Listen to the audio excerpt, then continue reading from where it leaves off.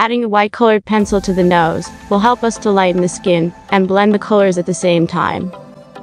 You are watching Draw with me BA Art, and today I will go through a speed tutorial of drawing a child's nose and lips.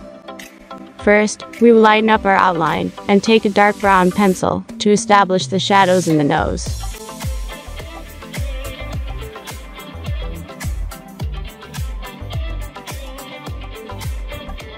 Next, we will add the skin color on top, leaving the middle of the nose light to preserve the highlight on her nose. Then, we will add white to blend and lighten up the skin. Then, we will do a final blend with a paintbrush and solvent.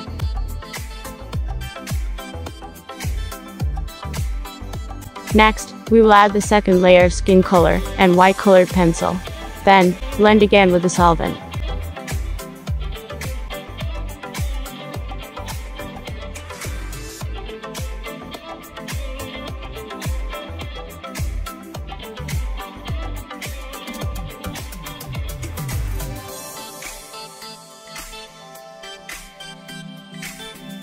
For the upper lip area, add a base skin color, and then add light brown for the shadows.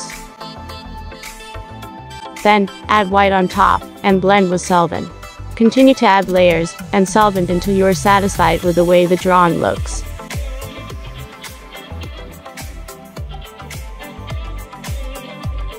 Add bright red for the base color in the lips, and don't forget to preserve the highlights.